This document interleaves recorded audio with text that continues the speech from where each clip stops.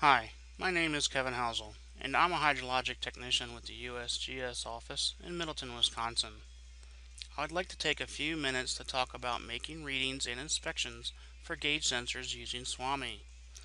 For this screencast, we will look at the following sensors: staff gauge, pressure transducer, reference point, and a crest gauge. For this example, all sensors we will be looking at are in the sensor inspection task.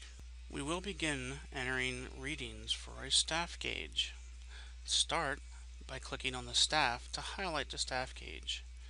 You will notice you can go straight to the gauge readings, and an inspection is not required before entering staff gauge reading.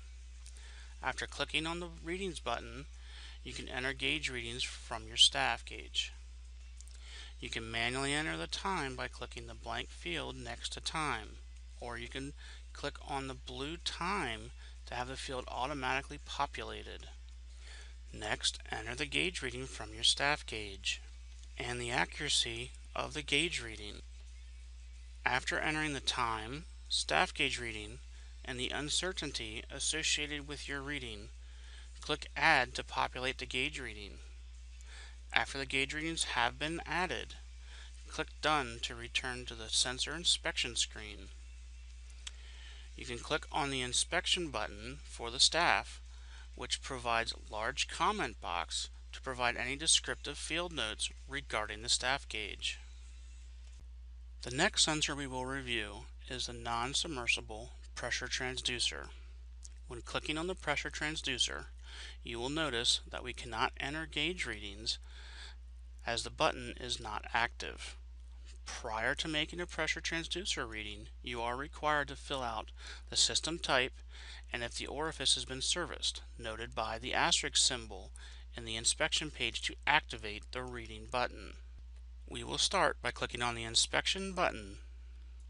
You can select the system type by using the drop-down arrow to the right of the field. Make sure you select nitrogen, air, or other. Air is generally used for self-purging systems that utilize internal tanks and jars of desiccant. You can see the associated fields here when you use air, allowing you to note the condition of your desiccant and whether you have changed it out.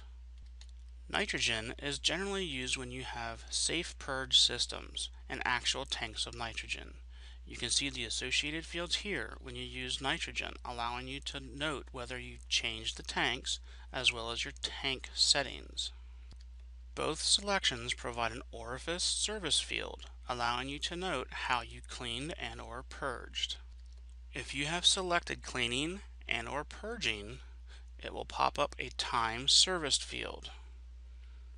You can manually enter by clicking in the box and selecting the time accordingly, or you can have it auto-populate the time tag by clicking on the blue time service label.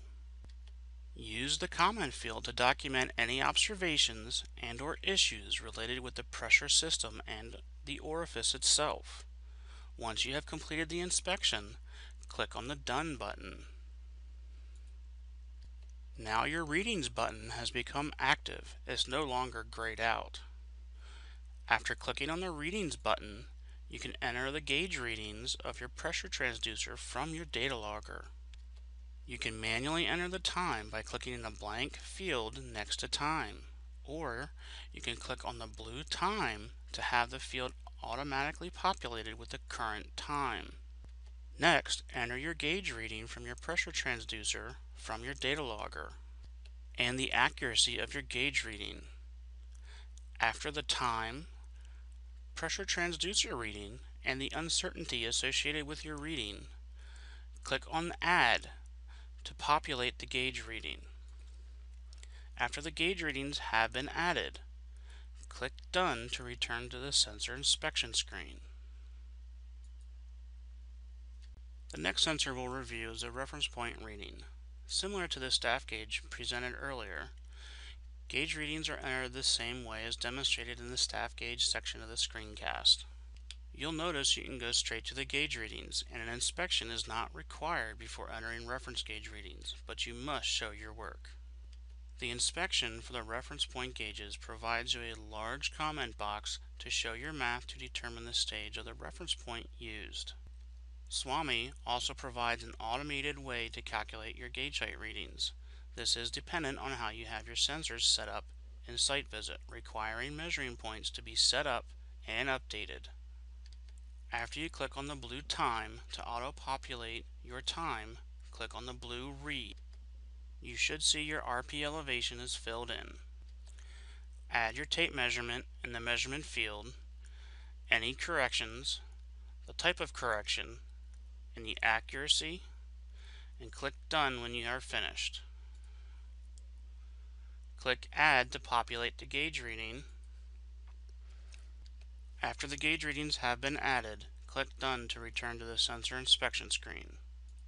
Lastly, we will look at crest stage gauge reading. Similar to the pressure transducer, the readings button is not active and you have to inspect the crest stage gauge before entering a reading. In the crest stage gauge inspection page, populate the empty fields with the drop-down menus for each field. Add any necessary comments to the comment box, such as changed cork, mark at 1.25 feet, etc. After all the fields have been populated, click Done to return to the sensor inspection page. You will notice after filling out the crest stage gauge inspection, we can now enter readings. Similar to RP readings, depending on whether or not your site visit utilizes measuring points for CSGs will determine how you enter your stick readings. In the readings page, if you do not have measuring points set up for CSGs, you will enter the gauge height of the mark on the CSG gauge. This will require you knowing the reference crest stage gauge index elevation as determined from levels. In the readings page, if you have measuring points set up for CSGs, you will enter the taped measurement of the cork mark on the CSG gauge. Record the measurement in the reading field and provide an estimated date of when the mark occurred, if you have some prior knowledge to when that peak occurred.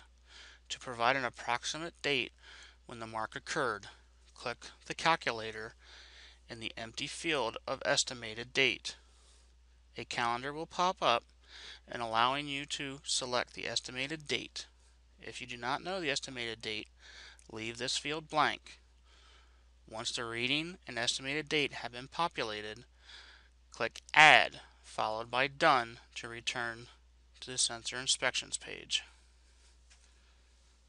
This concludes our demonstration of these sensor inspections. For demonstrations of other sensor inspections, see some of the other screencast videos.